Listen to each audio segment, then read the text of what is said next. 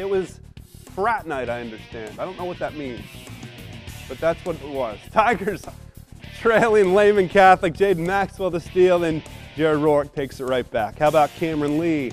Well, inside out, he knocks down the long ball. 22-13, Lehman Catholic leads. Joel Rickle, good hustle for Waynesfield Goshen, almost saved it and threw it off the Lehman defender, but too much for the Cavaliers. Preston Rogers, Captain Buck Rogers puts it in, and Lehman Catholic on the road tonight gets the victory, 67-45.